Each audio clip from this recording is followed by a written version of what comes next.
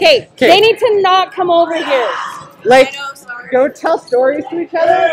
Balls away! Balls away! Guys, suck volleyball, balls away! Where's it at? Literally anything else. Live. Okay, we're good. Okay, so we're running. Yeah. So, link, share, copy. CC faculty.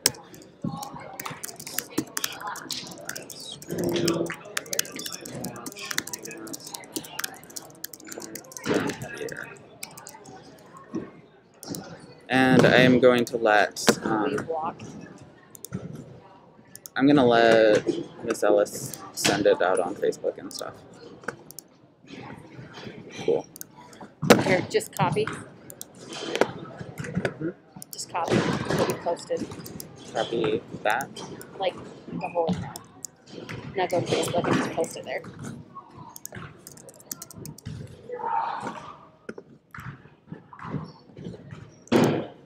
Oh, on the Maeser Groups. Maeser.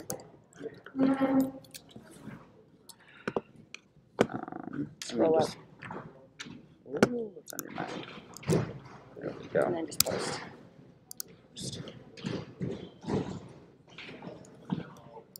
Cool. Okay, I'm going to grab my phone and double check. I don't think it's feeding in yet.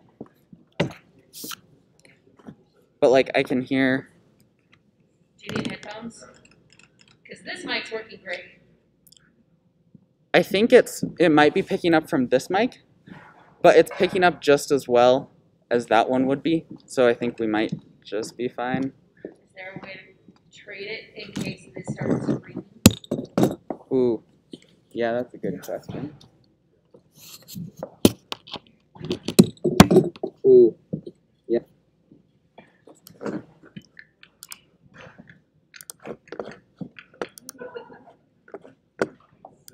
Yeah, that's only a headphone jack. That's only a headphone jack? It's not an input jack. Do you have one of those adapters that has an input jack? To a USB? Yeah. Let me see if I have one. That's why it was picking up the snaps, because it's not coming through this. I thought like, because the one on my laptop is a nice headphone. Because yeah, that's only headphone.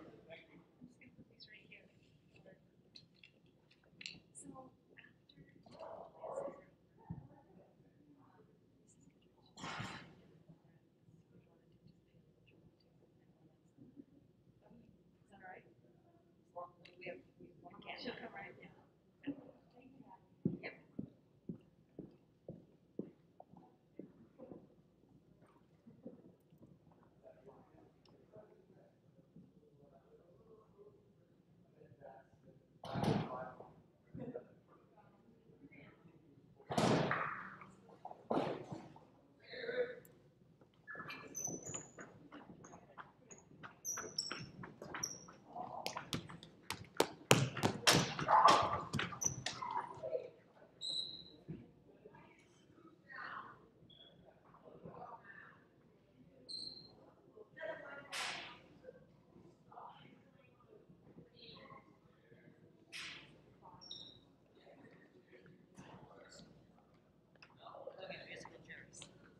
No, it's musical chairs.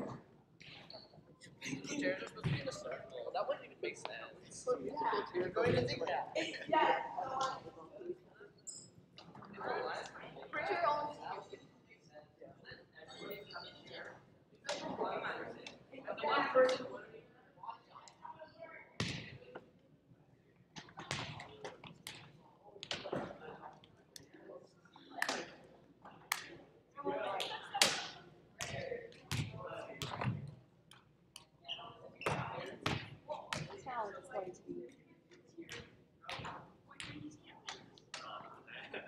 Wait, how do we connect? I'll plug it. I'll switch it over. I was just giving it as much time to charge. Gotcha. Also, are you guys good? Great. Hi. Hi, everybody. I just muted it like a second ago. It was on for a little while and then I realized it was on and I muted it.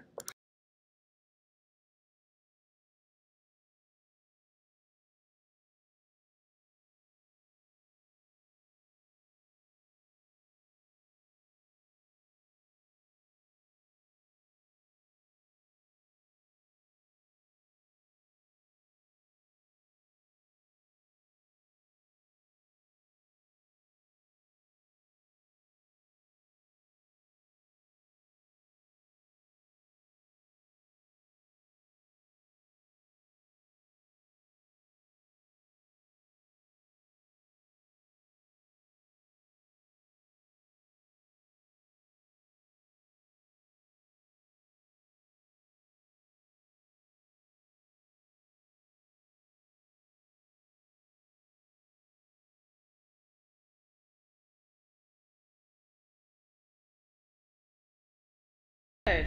If we're magically not muted on YouTube, hi, everybody. Hope you're doing fine. I'm gonna turn on the camera.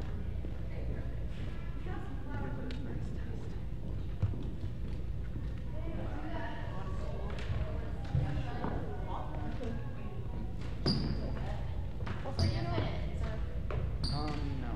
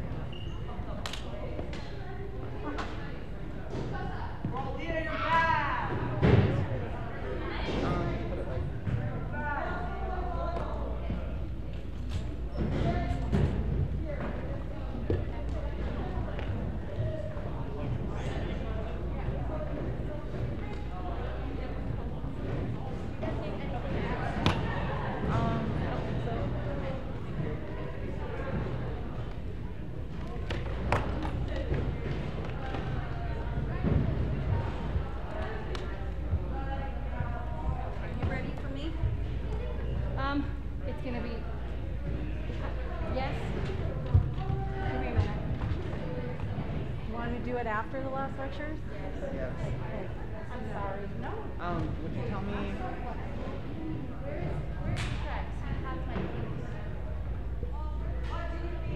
Rex has my key. Good to see you, Corbin. Good to see you too.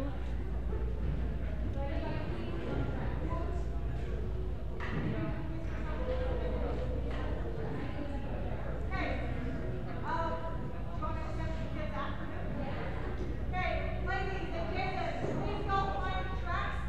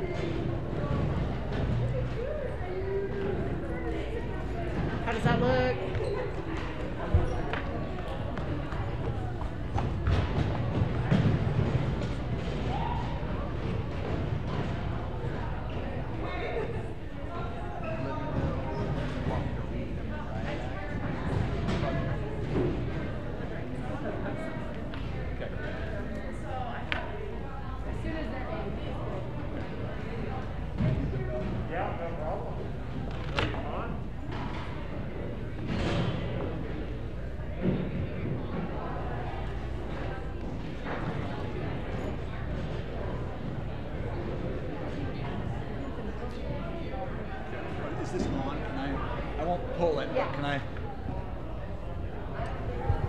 Okay, middle schoolers, you guys get these chairs right here. So go ahead and come up and take a seat in the chairs. Okay. If you see a high schooler in a chair, very kindly have them move. Okay. So middle schoolers, go ahead and take a seat in the chairs. Stick your backpack in front or behind it so you're not fiddling with it. And then seniors, you guys can have your typical spot.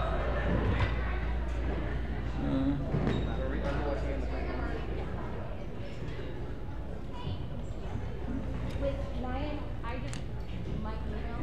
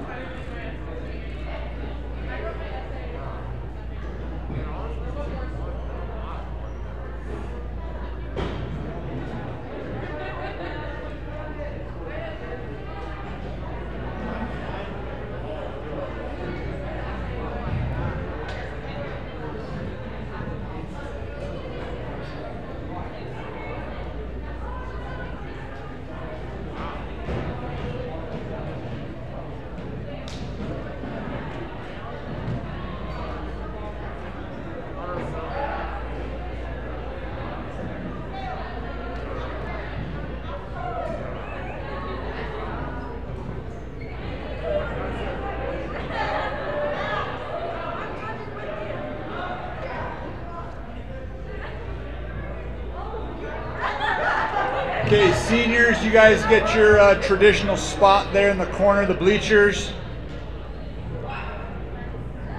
Will you remind the middle schoolers to put their masks on, please? Yeah. Middle schoolers, go ahead and make sure you have your masks on. Okay.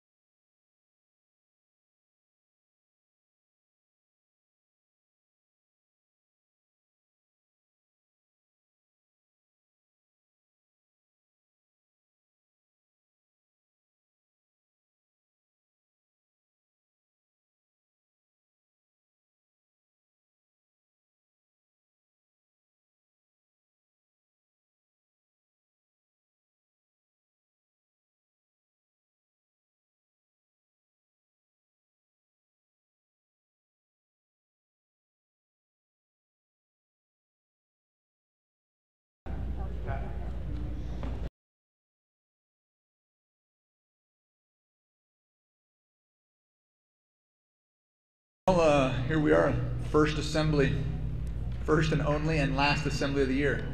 Okay. The 7th graders who had PE, you guys lucked out. You actually get to be here in the assembly listening to last lecture. So we'll go ahead and turn the time over to Cooper, who is going to kind of run everything from here on out. Cooper, just check with Corbin to make sure that we're up and running before you actually like start. Oh, we are, okay.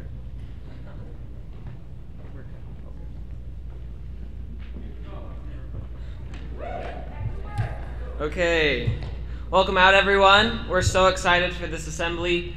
I've heard some of the speeches personally and they are amazing, so we are so excited to hear from them. We'd like to welcome out today's judges. The teachers' judges for today are Mr. Simmons, Miss Ellis, Mr. Norris, and Miss Maeser. Thanks for being here.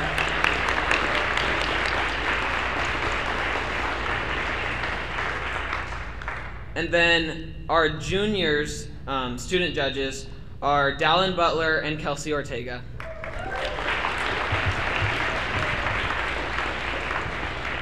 And then we also want to welcome back former alumni last lecture finalists, Kaylin Lee and Clark Bailey.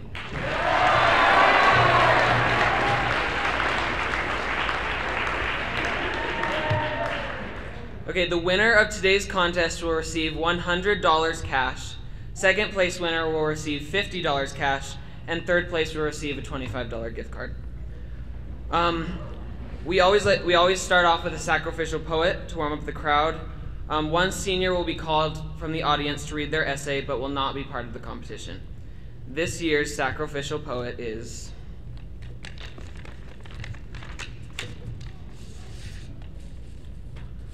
Logan Dunyan.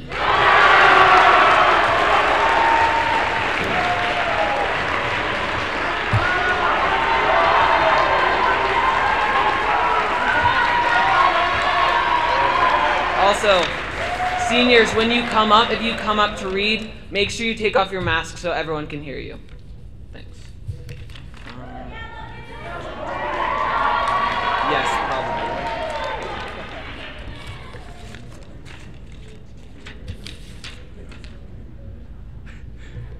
Okay, I'm Logan Dunyan, and my last lecture is called Miasma and Memories of Maeser. May 11th at 11:02 p.m., I had a revelation about what to write. Steaming water pouring over my face, I was enjoying my midnight meditations with some exfoliation charcoal by Old Spice. Then, I thought about something that ruined my tranquil waterfall escape. What startled me was you. Not just you, but the fact that you students at Maeser stink. That's right, you smell bad. So, to wash out that nasty miasma of your stench, I leave you one simple piece of advice. Wear deodorant! I know you think it's not all that important, and Gerber will tell you repeatedly to wear it, but trust me when I say you don't know how noticeable it is when you don't practice this one simple hygienic habit. Let me share with you how I learned about deodorant at Maeser. In 7th grade, I didn't know what deodorant was. There were a lot of unknowns for me coming to a new school, and I was scared. No, I was petrified. I had stepped out of my comfort zone, and on top of that, puberty was beginning to enter the picture. What I experienced was tough, depressing, and lonely. It wasn't until Boston Sharp started a conversation with me in Latin that I realized I was at a good school surrounded by opportunities to make lasting friendships. I still remember the time he taught me how to apply deodorant. 1, 2, 3 on each side. My odors were no more, changed into a subtle characteristic smell of tonic and something fresh. 8th grade, I learned that too much deodorant can become intoxicating. By lathering too much on, it left a ripe scent that forever lingers in middle school Maine and in the boys' locker room. If only to make things worse, using perfumes and colognes is in no way appealing. Don't try to mask your stench with too many fake fragrances. At one point, I got lavender deodorant because a peer told me that women enjoy when a man smells flowery, and smelling like a fresh field of violet flowers was definitely noticeable. Reminded of the deodorant's potent impression, I began to do things that would leave a lasting scent. From when I held hands with Robbie Menson for 5 minutes in Arches National Park for a photo, to choking on Dr. Pepper while Georgia and I laughed maniacally after making eye contact, And from singing Canaan Days with Christian Keller in a bathrobe to stargazing with McKenna Smelter against the soft grass, I began to find purpose in making connections and taking action to preserve them. After this initial experience with finding the right deodorant, I discovered the best fragrance for me, Volcano with Charcoal by Old Spice. Not only did the nose know that this was a good scent, but the earthy undertones matched my natural aroma, and this blend left behind something subtle and inviting. I finally felt confident with who I was, and my deodorant reflected that.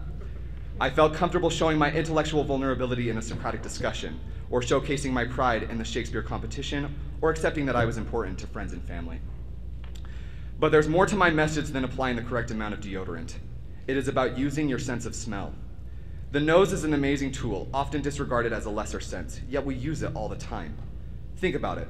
When you go to senior prom with your best friend, you remember her sweet fragrance of perfume and the complimentary corsage you made for her. When you perform the WAP dance at a private homecoming, you remember the scent of warm food and friendship.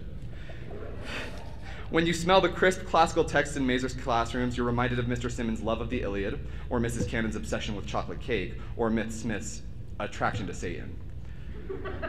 When you're in a cozy cabin during Wintram, you recollect the clashing aromas of 20 different body washes and deodorants. All of these scents are connected to memories of a fragment of your life that changes who you are forever. We just emerged from a pandemic that nullified smell. Only when affected you noticed its importance. The regularity in which we use our smell is vital to how we experience the world, so make a difference by remembering to smell good. Take your disgusting selves and use the incredible gifts of deodorant and proper hygiene to transform life's tang into potpourri of memorable colognes and lingering perfumes. Thank you.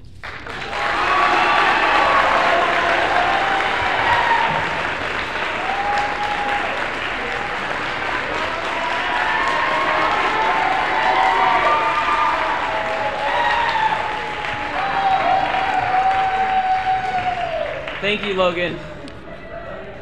Okay, let's start on our finalists. So the first person that will be giving their speech is Solon Grover.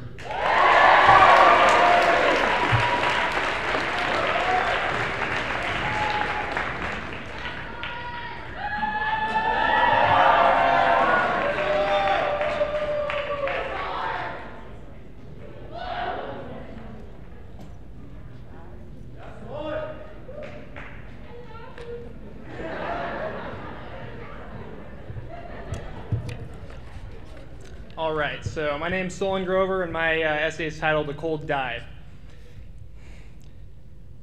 Though it happened just over a year ago, it seems like forever since I was on the 2020 agricultural winter trip. So much has happened, and it feels like the many tourist activities we had the privilege of participating in would be impossible in today's plague culture. We were able to gather in large groups, and heaven forbid, we even traveled in cars together. The world was different then, and wholly untainted by bad diseases. Most of the trip occurred in the El Centro area of Southern California, but we did get to visit the San Diego Zoo, and afterwards we stopped by the beach for an hour or so. Now remember, this is a California beach and it's January, so going to one is probably something a local would view as typical stupid tourist behavior. The weather itself wasn't that bad, and it was probably in the mid-60s Fahrenheit, which was certainly an improvement from Utah weather, but the water was more relatable to Dante's Ninth Circle than any previously experienced earthly situation. A dip into that water causes a frozen paralysis and a desire for swift death as an end to the pain. After a minute or so of standing on the sandy shore, a small group suddenly decided to engage in an act of masochism and rushed into the salty brine. So this charge was led by none other than Maeser, who happens to be in the audience, thank you. And she's known for mottos such as, just do it, face the music, and the water is fine, you're just a weakling. If I had a window, these would be prime grounds for defenestration, so yeah. It seemed impossible to me as I stood with the water just barely reaching my ankles that others could be so far in and seemingly unaffected by the cold. In reality, this was only true because they were incapable of feeling how cold it really was. Their nerves had been numb. They had achieved a new normal. Eventually, I began to move into depths greater than just the height of my feet, and then I began to realize what they were thinking. After getting wet, there's really no point in turning back. The worst is over, at least for the portion of your body that actually did get wet, and returning to dry land would only bring enough warmth to feel just how cold you really were. And thus, I continued until I reached the others and was delivered into the strangely warm hands of hypothermia. It turns out that jumping with the others as the waves came rolling in was pretty fun, and it made no difference when the clouds arrived and covered the whole coast in shade. Even after getting so far out, Satan's icy liquid hadn't yet touched my face, the last remaining symbol of my procrastination and uncommitted attitude towards the activity. I knew what I had to do, and after a few seconds of mental preparation, I plunged my head into the water, completing my initiation. I was now ready to play without risk and completely prepared to face the waves with no fear. Just like Californian ocean water, the whole academic experience here at Maeser, I believe, is best approached in a sudden dive. A dip in the water or an easy schedule is often comparable to a limbo where there's just enough to complain about, but too little to grow and become numb to the tougher aspects of the journey. The best thing a student can do for themselves is to stretch their capacity for long study and effort by taking on new and challenging classes. For this coming school year, all students, especially we seniors coming upon our new college study, should stay diligent to the theory of progressive overload as we select our courses and work to become stronger people. Thank you.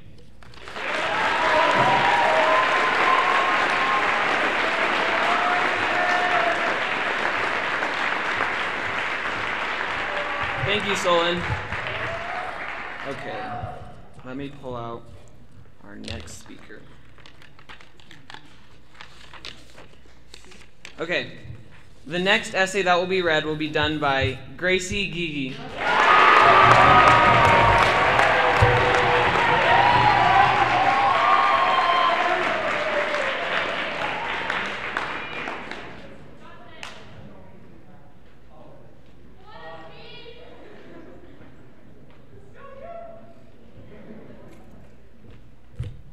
Hi, I'm Gracie Gigi, and mine is called A Dumpster Bonfire.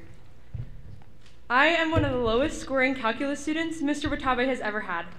I didn't pass any of the assignments. He even stopped roasting me. It was that bad. Every single day, I would walk out of third period BC calculus crestfallen only to return an hour later for my daily lunch date with Mr. Watabe. He drank his Capri Sun while I ate my quesadillas. He taught me all he could, but I wasn't progressing.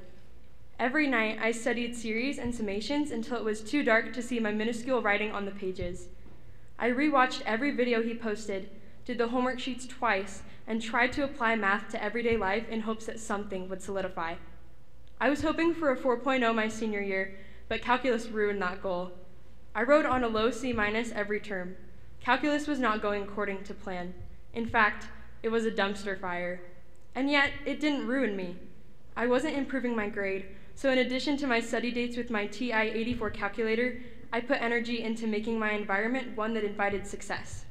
Calculus became one of my favorite classes, but it wasn't integration by parts that brought joy. It was Logan Dunyon's extensive color-coded notes. It wasn't Riemann sums that filled my bucket. It was Josh Beckham claiming he had perfect attendance when he only showed up once a week. It wasn't tangent lines that made me laugh. It was the constant banter between Mr. Watabe and Cheyenne Davis. I turned my dumpster fire into a dumpster bonfire. Instead of a disaster, it became a celebration. My grades were burning, but instead of getting frustrated, I roasted marshmallows in the flames of my failure. The first book we read in Socratic 12 was Zen and the Art of Motorcycle Maintenance. In it, the author says, "You see things vacationing on a motorcycle in a way that is completely different from any other. In a car, you're always in a compartment. And because you're used to it, you don't realize that through the car window, everything you see is just more TV. You're a passive observer, and it is all moving by you boringly in a frame." I didn't want to be a passive observer of my dumpster fires. I wanted to be an active celebrator. My supposed defeats could be turned into blaring victories if I created the right environment. Throughout all my life, I had let my problems act on me instead of acting on my problems, and once I recognized that flaw, I strived to turn all dumpster fires into bonfires. Senior year, I decided to T8 8th period biology in hopes of having time to do my homework. That idea quickly became a dumpster fire. I hardly got one chapter of Socratic reading done because of those crackhead freshmen. But I let it go and laughed with them, not about the skeletal system or the process of osmosis, but at Mr. Kreitzer's dad jokes and Octavia Mosier's love of taking out the recycling bin. Rather than complain that printcom took up so much of my time and energy, I started to appreciate those memories from the long days and late nights. By the end, it wasn't the yearbook I stayed for. It was roasting Rachel Gunderson after her skiing accident so she would laugh instead of cry. And it was asking Alexander Cannon about his new assignment only for him to show me beautiful designs and stellar photos he whipped up in his sleep. Senior year became the best year of my high school career, regardless of the never-ending dumpster fires. Almost everything was taken away from the class of 2021. But instead of wallowing in our senior year, we celebrated what we had. We didn't have dances, so we turned senior nights for sports into a themed event, luau's and cowboys twice. We turned the few opportunities we had into amazing memories. We could have stayed home and lamented our dumpster fire of schoolwork and isolation, but instead we threw on a few more matches, grabbed our cowboy boots, and celebrated our senior year dumpster bonfire. The only thing standing between you and a good day is the way you approach it. Surround yourself with supportive people and brace yourself for everything to go wrong, because not everything goes according to plan, and that's okay. Turn your bads into goods, downs into ups, sads into betters, and fires into bonfires.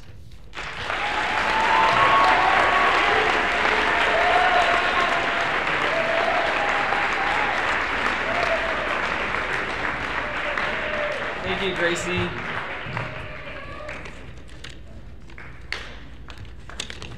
Okay. Oh, it's on the wrong side. Okay. The next person we'll be hearing from is Rachel York.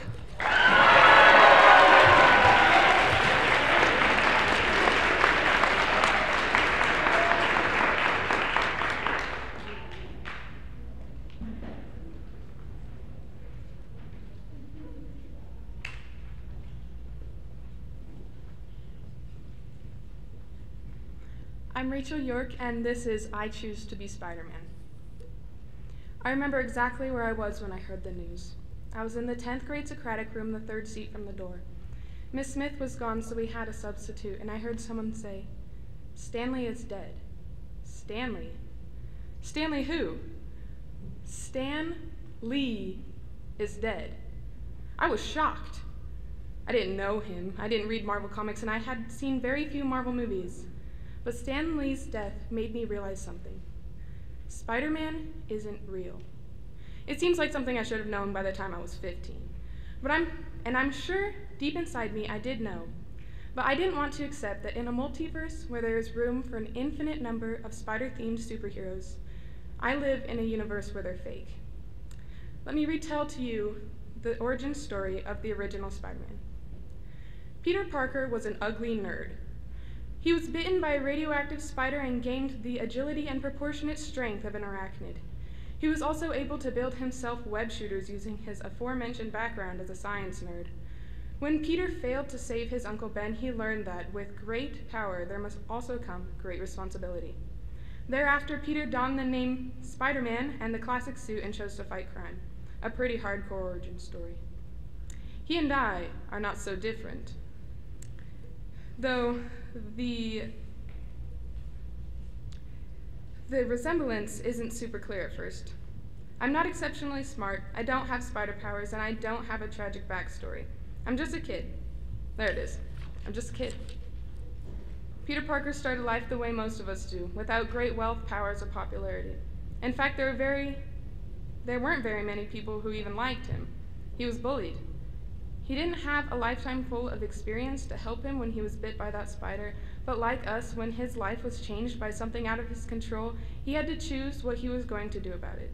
You've heard the saying, some are born great, some achieve greatness, and some have greatness thrust upon them. Well, greatness isn't the only thing that can be thrust upon you. As your life continues, trials seem to come out of nowhere, thrown at you like a punch from your archenemy. When Doc Ock comes, are you going to leave your future in his 6 hands? When Venom tries to take over, will you let him? When the Green Goblin joins the fight, will you watch him destroy you? You're the one who needs to make the choice to fight back. It's not always going to end in victory. Sometimes you need to let it end with a to be continued. But what's important is that no matter how many times you get hit, you find a way to get back up. Peter Parker didn't choose to be bitten by that spider, but he did choose what he was going to do with his powers. I didn't choose to be born into a universe where Spider-Man was make-believe, so let's do this one last time. My name is Rachel York. I wasn't bitten by a radioactive spider and I don't have powers, but I fight my villains and I always get back up because I choose to be Spider-Man.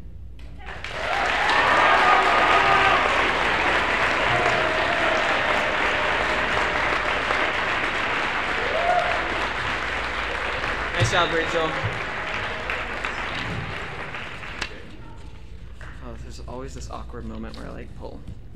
Okay, the next person that will be reading theirs is Marin Golage.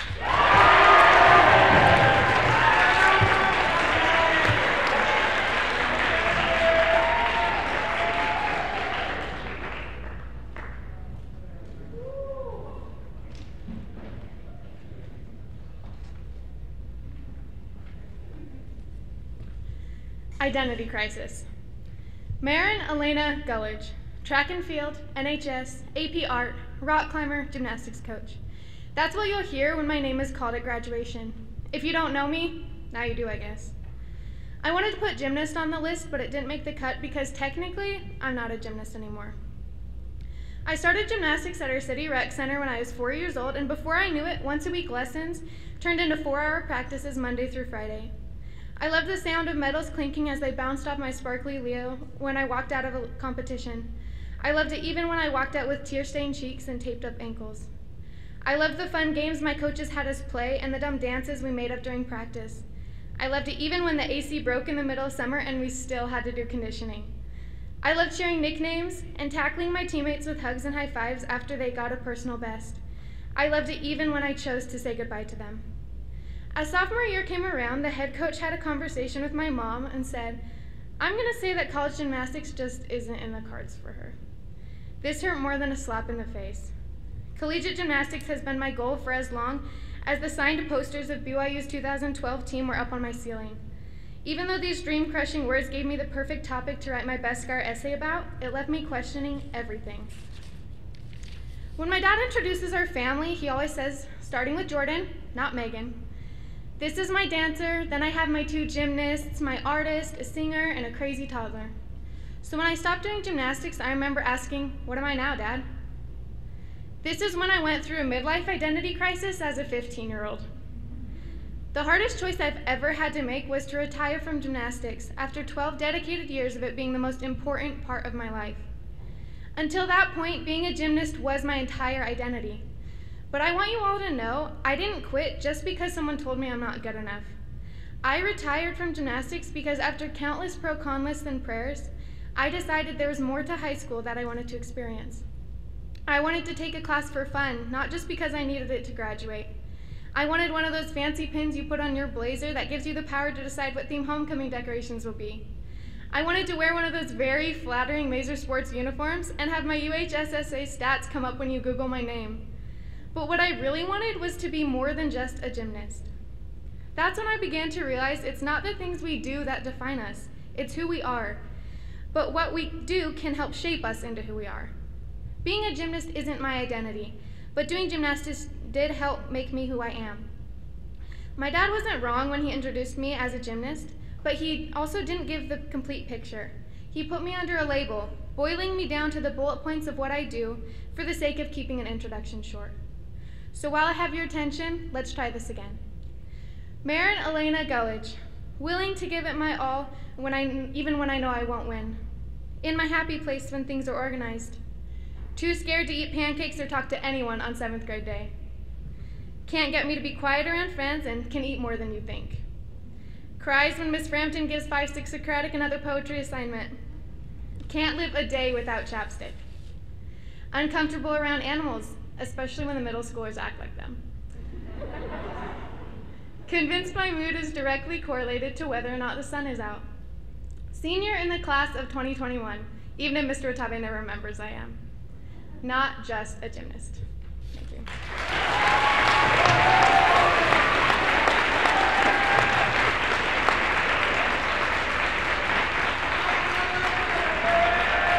Good job, Marin. Okay. The next person. Give me 1 second. Okay. The next person that will be reading their essay is Tanner Heaton.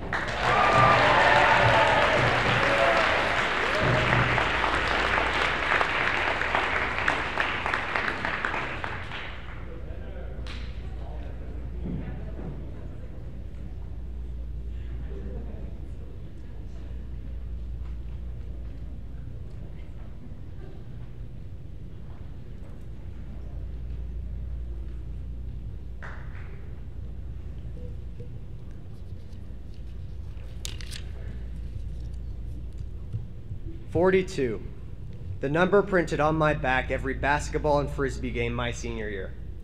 It's also the answer to life, the universe, and everything, according to Hitchhiker's Guide to the Galaxy. Let me explain. There's a planet whose inhabitants are so advanced and intelligent, they created the ultimate computer, able to answer any question. So they asked, what's the answer to life, the universe, and everything? To these massive questions, the computer responded it would need a couple million years to answer. So they waited. Generation after generation passed until the computer finally calculated the answer. The answer was 42. Obviously, nobody understood the answer. You see, when answers are given to us externally, we don't always do the work or discovery to understand them internally. I initially approached my classes thinking only about answers and what methods I could use to receive the right ones. I used Google for my assignments and understood as much as the inhabitants did their machine. Answers I didn't understand, ones just to get the grade. I did minimal work, went to school for my daily dose of answers, every day the same routine.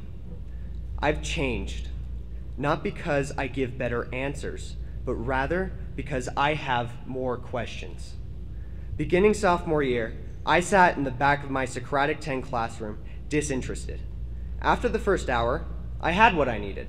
Next period, having Miss Smith constantly urge me to participate in Socratic discussions was exhausting. Didn't she get it? I knew the book and the historical facts.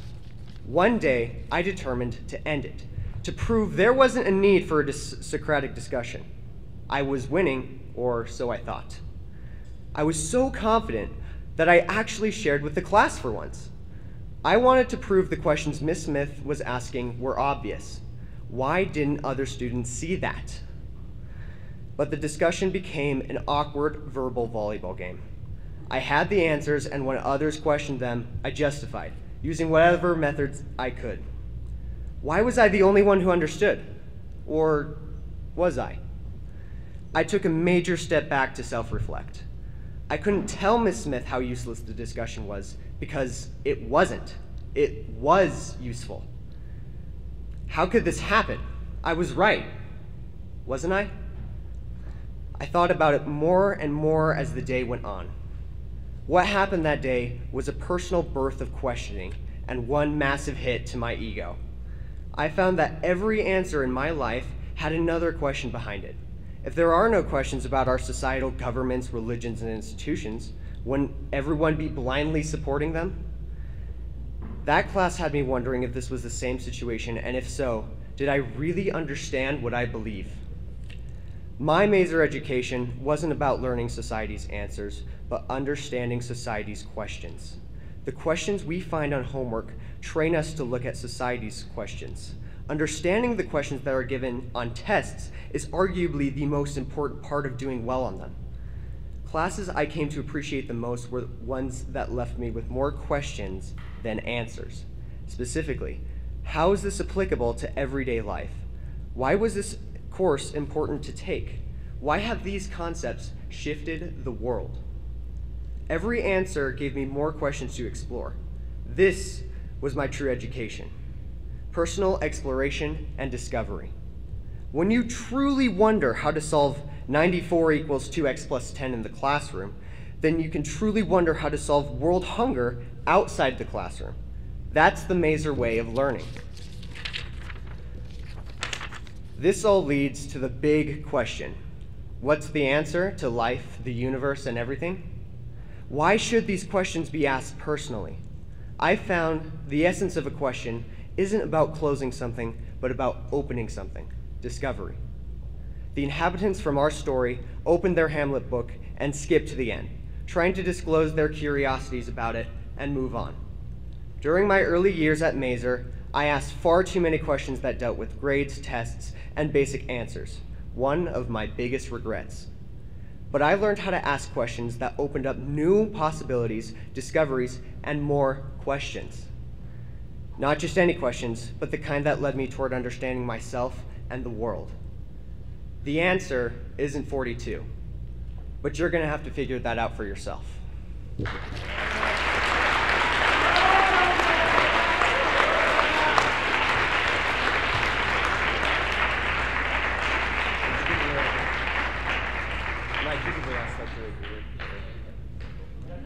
Thanks, Senator.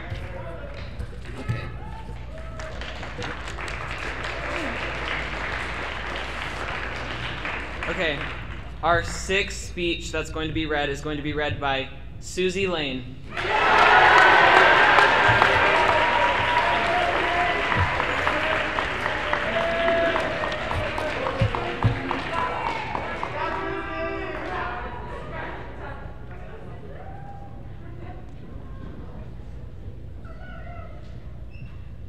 My name is Susie Lane, and this is Martina's Onions.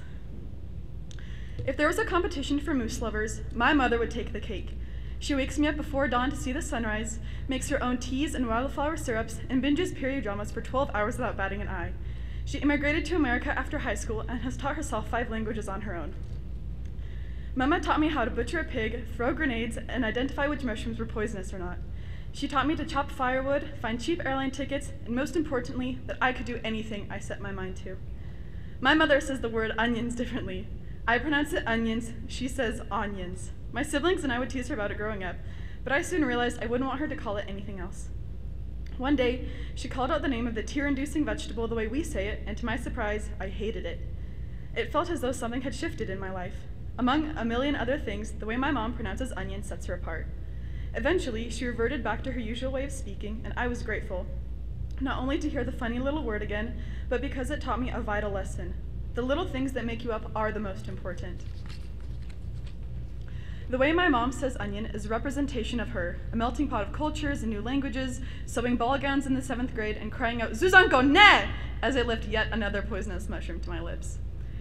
Take a hold of your metaphorical onion. Whatever strange things make you up, whatever weird habits, obsessions, or personality traits can be your onion. Embrace and emphasize the person you are because you deserve it. Find the things that fill you up like stardust and the side effects of your human experience. During my senior soccer season, the only thing I wanted was to score a goal. Just the one. That was all I needed. It was cool and all until I went on the field as a striker, a role for people who score. And yet, game after game, practice after practice, I couldn't do it. Several times the ball escaped the posts by such tiny margins, I was sure I'd offended some deity and this was my punishment. While the rest of my friends were captains and starters, I sat on the bench. My job became to roll injured teammates out, scrub the blood out of jerseys, and having everything in my bag, except for Band-Aids. Conveniently, I've never had Band-Aids in my bag. In my heart, I knew I still brought value to the team, but it was a difficult sentiment to remember when it spanned across all 3 sports I played. I just wanted to be the athlete I saw myself as. Compared to these titans of things that I wanted, remembering my values seemed like a soft whisper in raging wind. The lack of success in my athletic endeavors meant I needed to change my perspective. Soccer's purpose in my life was not to shine on the field, but to learn to glow from within. Basketball's purpose was not to drain 3-pointers every game, but to expand my mind as to what I thought I could do. Track's purpose was not to get on the podium, but to push myself further than I thought possible. Maeser sports are not my onions, but the team mom reputation I've got going for me is. The fact that I need to translate my thoughts from Czech is one of my onions. My borderline concerning need to have my calendar perfectly mapped out, my little bag with ladybugs on it, and my obsession with the live-action Cinderella are all onions. Take a hold of your onions.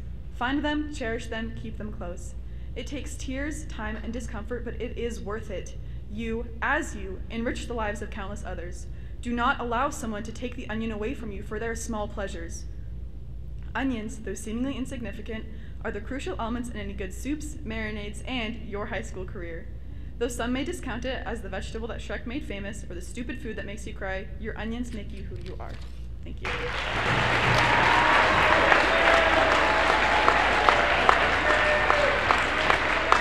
Good job, Susie.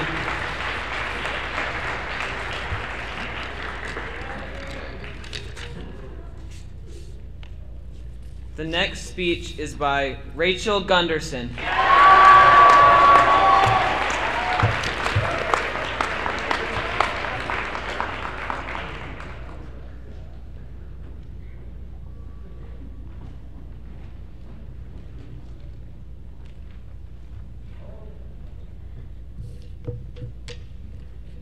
To my dearest problems. Hurling toward an aspen tree at 55 miles an hour on skis was not my intended way of spending a Saturday morning. I picked a fight and lost with a glorified stick in the ground less than 3 inches in diameter. This useless twig gave me the chance to spend weeks in an all-inclusive resort known as the intensive care unit, surgery after surgery, months in physical therapy, and a sweet disability parking pass. Sometimes I find myself traipsing through an ocean of personal tragedy. As I sulked in my hospital bed, unable to move, I had every excuse to be bitter, angry, and all around unpleasant. I grew hateful towards anybody who can walk, and jealous of people who could eat something other than cold chicken broth and room temperature Jell-O. I write love letters to my problems. Why love letters? Because brooding over broken bones never magically fixed them, and complaining about my sorry excuse for a meal never changed my dietary restrictions. They go a little something like this. To the Deer Valley aspen tree 50 yards north of the Mountaineer Bridge. I don't like you. I never have, and I never will. Don't worry though, I won't come and chop you down. You still have a long life to live. Thanks for the memories and the hospital bills. With love, Rachel. I've learned my letters don't have to be long, just sincere. That's easier said than done when a certain class shattered my perfect 4.0 GPA, but it's really all about perspective. Dear Mr. Watabe, I am really good at math, but I suck at calculus. Thank you for your patience and the curve. Yours truly, Rachel. I get in my own way, a lot. More often than I'm comfortable with admitting, school was pushed to the bottom of my laundry list of to-dos. Practicing, work, my rigorous napping schedule, and poor planning would leave me scrambling at the last minute, desperately needing more hours in the day. To past Rachel, every single Socratic discussion you showed up unprepared for never ended well. Stop telling yourself you're gonna wake up early in the morning and finish your reading. I can promise you, you won't. Love, present, older, wiser, self-reflecting Rachel. Write love letters to everything that has gone wrong, everything that could have gone better, and anything that's out of your control entirely. Life isn't about the things that happens to you, it's about your response to the situation. To my dearest freshman research paper, I have never forgiven you for not autosaving, but I still got you in on time. Dear computer number 21, every time you crash, it gives me a chance to remember the times when you were working properly. To the Maeser practice room, Talia and Timpson and I do not need therapy. We just need to sit and cry on your floor every once in a while. Dear Maeser soccer field, I never scored a goal, but my jersey means more than my stats. Dear Stucco closet, no matter how many times I organize you, you just seem to get messier. Thanks for being the designated room of requirement. And to my senior year, everything that was going right went left, and everything that was going up went sideways, and now that it's over, I wouldn't have traded it for the world. There will come a time in life when more things are going wrong than are going right. Fight the urge to write hate mail. Find joy within the chaos and laughter within the tears. I choose to fondly reminisce over my not-so-awesome Socratic discussions and the time I puked at sophomore prom. I look back and laugh at the time I sat down for an orchestra concert with absolutely no music on my stand because my stand partner and I were just really bad at remembering that sort of thing. Regardless of where you are, how you got there, and where you're going, there will always be something to be mad about. There will always be something to hate, and there will always be a reason to scream, "Why me?" Don't. It will only get you somewhere close to rock bottom. Instead, try writing your problems a letter. Better yet, a love letter. Find their amiable qualities and charming quirks because one day you'll realize how important they were. Eventually, you'll see that your biggest problems are the source behind your best qualities. Your strength, your will, and your resilience are all reasons to write your trees, figurative and literal, a love letter. And to my dearest problems, I just wanted to say thank you.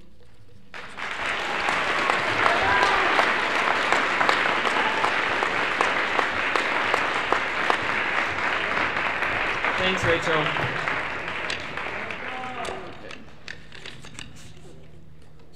Okay, the next essay will be read by Lori Beltran.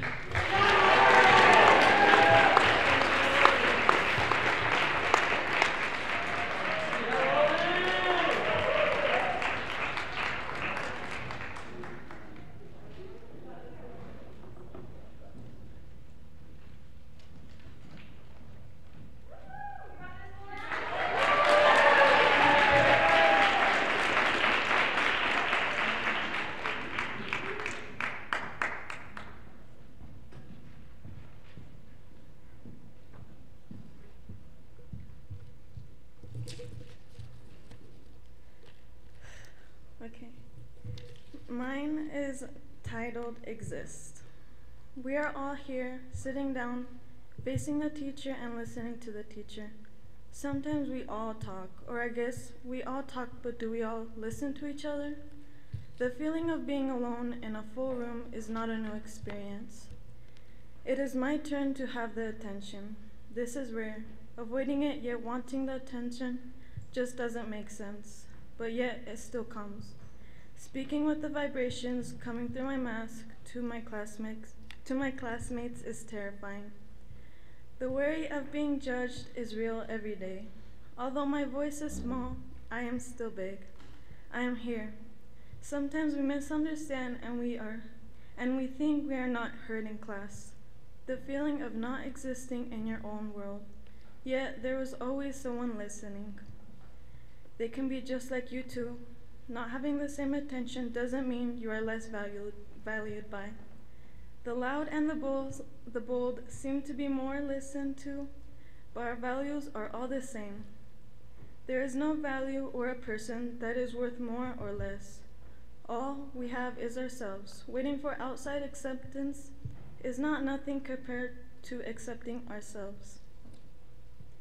Being heard is less appreciated than it should be, especially for the talkers.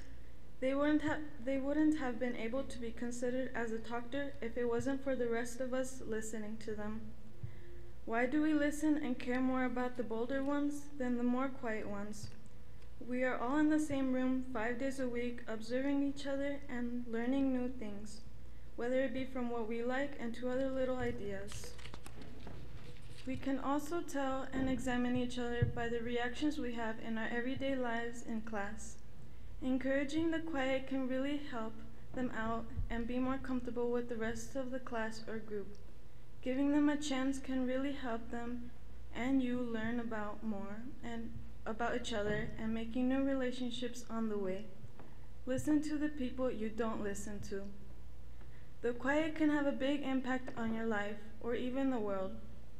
How should we know if Einstein was quiet when we pay attention to him now when he is big? He might have been another quiet kid in class. You may miss their great ideas and thoughts. Giving them a chance is always a great way to take because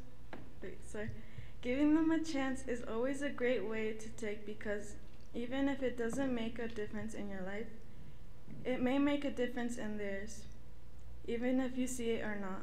We don't have an excuse to not look for or try to bring them to us or make them feel imparted with us. When we try, it happens. They just need a little boost to get to the level you are. You should always be heard. We are all here at the exact moment for a reason. We all exist. We are all here.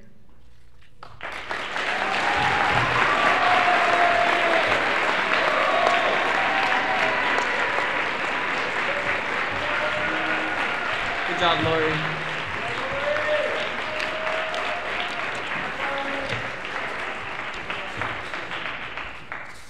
Okay, the next essay was written and will be read by Joshua Beckham.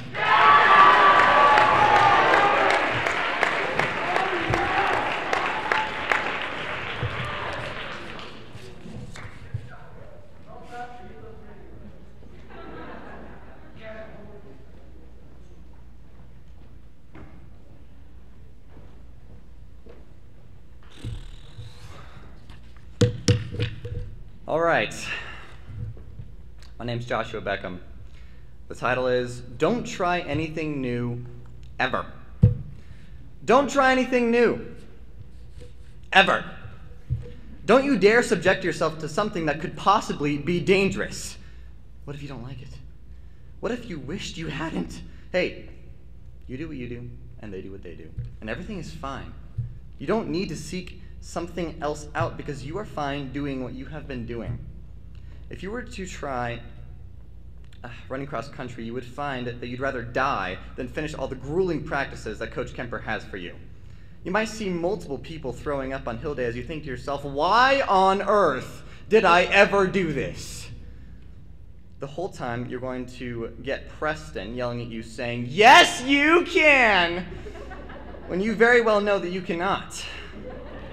So don't ever do cross country, because crossing that finish line with the sweat running down your entire body as you collapse to the floor with an ounce of strength left in you to look up at the time and realize that you just set a new personal record will never be worth it.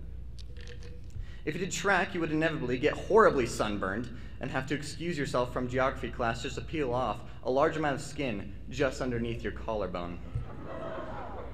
You would inevitably have to run 12 400-meter dashes at 100%, when in reality, you only think you can do about 4 before your legs and lungs give out. And you're probably right. With all these downsides, how could it ever be worth your while to have the best time of your life on a bus ride to the middle of nowhere just to compete with your friends, making the best memories of your life as you run as fast as you can? From Cody. Because you just slapped his bare leg really hard, and it is definitely going to leave a mark. Even if you do the first two, don't do Shakespeare. You will find anger, pain, sadness, frustration, anxiety, and much more all directed at yourself. You will probably break down and cry multiple times, and inevitably fall behind in calculus homework and Socratic reading. All that pain and suffering can never be worth the moment when your name is announced as a first-place winner, or when you leave it all on the stage for the final performance and you couldn't be more proud of yourself and your teammates. Show choir would be a waste of your time. You aren't good at singing, and you feel meh about the whole thing. You could be doing better things with your time besides embarrassing yourself in front of the class trying to sing all the high notes in Come Thou Fount. It just won't be worth it, even if you perform at the Food and Care Coalition for the elderly, singing Christmas songs, and the look on their face makes your entire week. Don't do Ultimate Frisbee. You're busy with other things, and it sounds a little lame anyway. Who even does Ultimate Frisbee? The team is probably no good, and you have heard that the practices are really hard. You can't throw a Frisbee at all, and you have no idea what the rules are, and it probably won't be fun. If you're thinking about doing Ultimate Frisbee, don't. That one moment when you tell your coach he is never getting that disc around you, and then you block it, and then you rub it in his face for the rest of practice, isn't worth the horrible leg cramps you're going to get after every game. If you are thinking about trying something new, don't. It may change you forever, in ways that you didn't expect, and in the end, you could find yourself singing Billy Joel wearing tie-dye t-shirts. You could find yourself in a hotel sharing a bed with Adam Caudle as you find out he likes to cuddle in his sleep. You could find yourself turning beet red in the face after Gracie Gigi decides to kiss you on the cheek in the middle of the scene without telling you. You will find yourself having more fun, making more memories, and laughing so hard that you are a little too close to losing consciousness. So don't try anything new. Don't do it. Because if you choose to, you will inevitably fall in love with it. Thank you.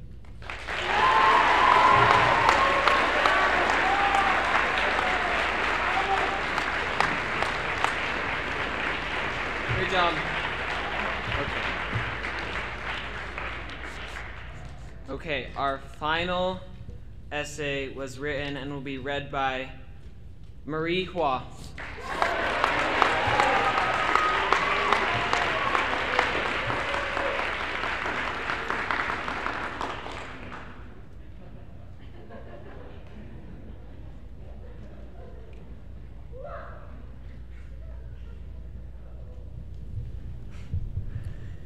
Alright, yeah, my name is Marie Hua, and this is I'm Nobody, Who Are You? Massachusetts is a bookish place. I grew up there with trees and college towns and coffee shops and some lovely, ingenious, cynical people. In 13 years, I became well acquainted with them, as well as public libraries at every town green, summer air so thick it could get your socks wet, farm-to-table marijuana cookbooks, crumbling Hampton factories from the 18th century, and folks who said the Pledge of Allegiance to Tom Brady. It was paradise. In other words, Milton would have seen it coming. It took 7 days for one family, one moving truck, and 5 chickens to make their exodus across the country, and in that time, my world was recreated. Instead of a marsh, the new house had a mountain behind it. Instead of cornerside coffee places, there were places that sold soda cocktails and bad puns. And instead of acres of woods and an old stone grotto, the new school had a church building in its backyard. I quickly determined 2 things. First, I was a stranger in a strange land. Second, that it would be in my best interest to, much like Odysseus, be a nobody, to enter, outwit 4 cyclopic AP courses, leave with a diploma, then go on with the rest of my life. Now that the school year is over, as far as being a nobody goes, I failed miserably, but through no fault of my own. As far as the diploma goes, let's just say it might be a close call. But, somewhat to the surprise of my past self, failure and a diploma are not all that I will walk away with. No, I will also have a handful of memories and observations. These include minor observations. The uniforms aren't all that bad. Cross-country running in high altitudes takes your breath away. If you miss even one day of school, things fall apart. Ms. is not her real name. Along with the basic structures of life, Mrs. Slade will teach you about living, about being married on Valentine's Day, about heart-wrenching loss, about being the designated driver, and about airborne guinea pigs on the freeway. Math is not simple, but Mr. Otave will try to convince you it is. And it is genuinely difficult to tell who is more of a celebrity, Kim Kardashian, Uncle Iroh, or Brandon Sanderson. Next observation. It is impossible to be a nobody at Maeser, mostly because it's too small. There is no hiding place for the new Red Cross Thai girl when your Latin class is a total of 5 people. But it's also because people take the effort to notice you. Maeser values connections so much that teachers will literally line you up and tell you to stare into your classmates' eyes so you can understand the importance of good eye contact. Additionally, Maeser students chose to come here. What this means is they show up every day intentionally, no matter how tired, stressed, or behind on Socratic reading they are. They are the types of people who do things just because they can. There's an essay cafe coming up? Okay, everyone bring cake. The weather's nice? Okay, let's have class outside. It is pointless to be a nobody because coming to Maeser makes you somebody. And of course, Maeser is a bookish place. In about 4 years, give or take, you'll become well acquainted with the likes of Richard Parker, Atticus, the pig Napoleon, and Piggy, the English schoolboy, Hamlet, Achilles, Brutus and Cassius, Gilgamesh and Enkidu, a guy named Guy, Capulets, Montagues, Jodes, Misters Rochester and Darcy, Hester Prynne, Huck Finn, Jim, Eliza, and Gatsby. And unlike some of the other faces you see every day at Maeser, these will be able to stay with you for the rest of your life. So it really doesn't matter if you come for 7 years or 10 months. Maeser changes you like any good story. It makes you somebody, and it gives you somewhere to turn. You're struggling with a paper on Greco-Roman philosophy? Mr. Simmons and his pseudo-library of resource files is there. You need an informed opinion on the latest American politics? Shoot Dr. Barlow an email. Through the people you meet and the literature you read, Maeser makes its way into your habits, your mentalities, and your aspirations. When you're there, it is like a city of refuge. And when you leave, it is a reminder to make life meaningful.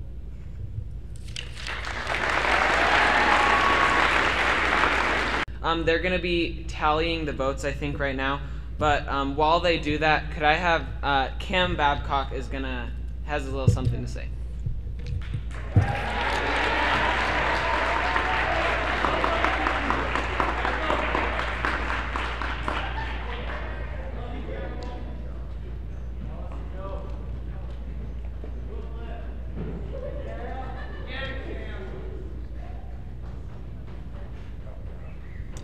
So I don't have a last lecture to give, but I do have a thank you for our special teacher, and I will be waiting until she comes. So it'll be just a minute while they wait to tally up.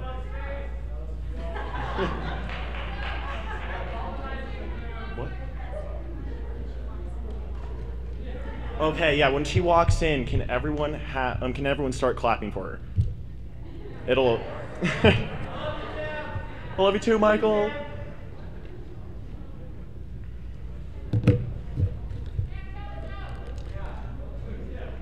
The senior class of 2021? You're welcome. I know it's a great joke.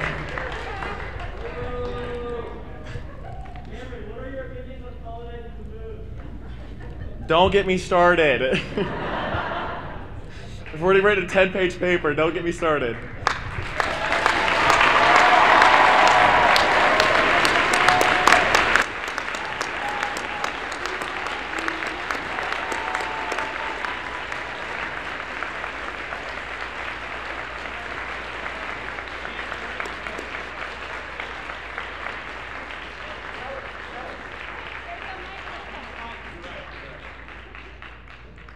Miss Goodrich, could I have you come up here?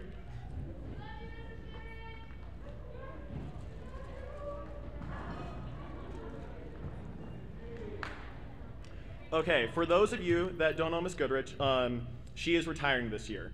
Even though the seniors are already saying goodbye, we wanted to say goodbye and thank you. Here are these flowers for you.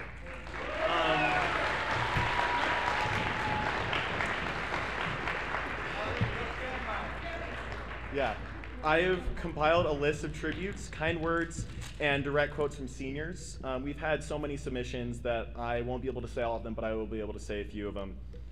To start off with Logan Dunyan, he said, "I loved the first time I met her.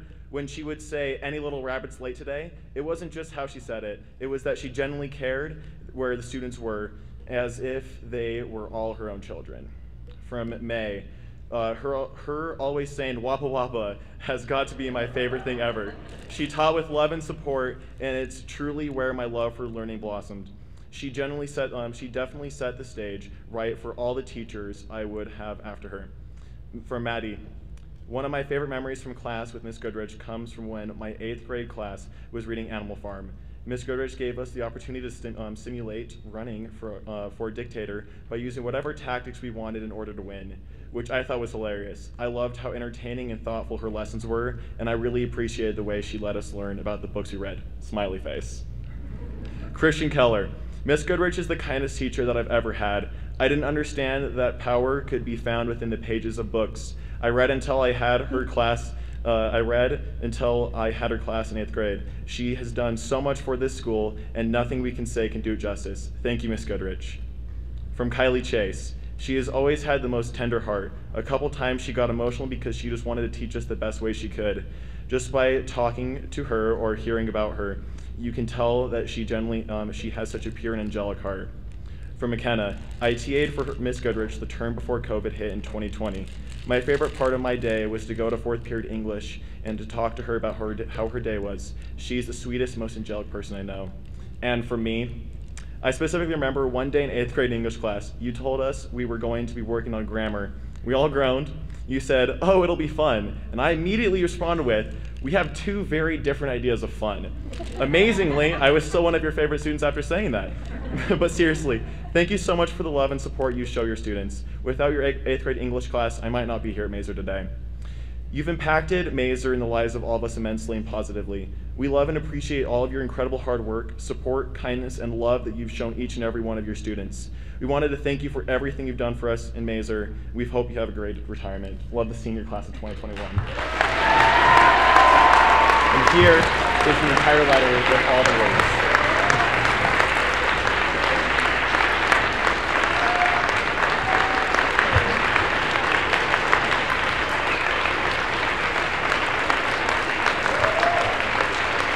Miss Goodrich has a great love of literature, as you all know, and so we also have a gift for her of lion bookends that she can put at home with her literature collection, and every time she looks at those lions, she will remember each of us.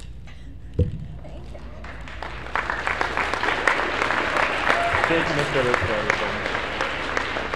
I want you to know that I've been crying for about 2 weeks. Every time I go through my files and say what I have to leave behind, then I cry a little more, and then I cry a little more, and then I cry a little more. You did a great job on your speeches today. Thank you so much for your hard work. I love you all. Thank you, guys.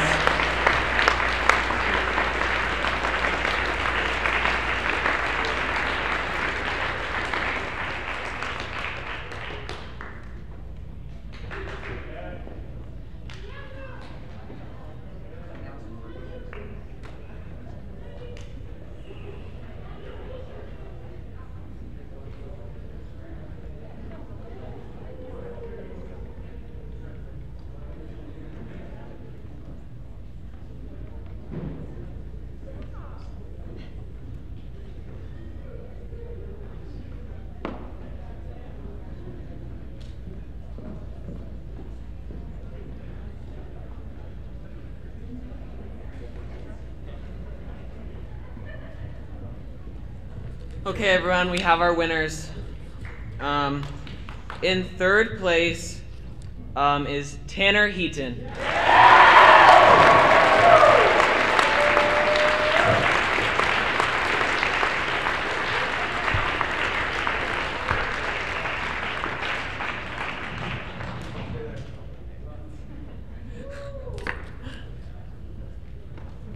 It's a long way. It's okay. No problem. Okay. In second place, we have Joshua Beckham.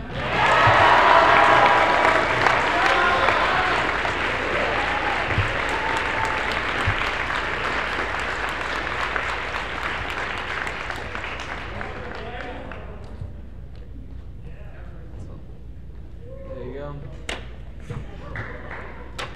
Okay, and for the first place, we have Rachel Gunderson.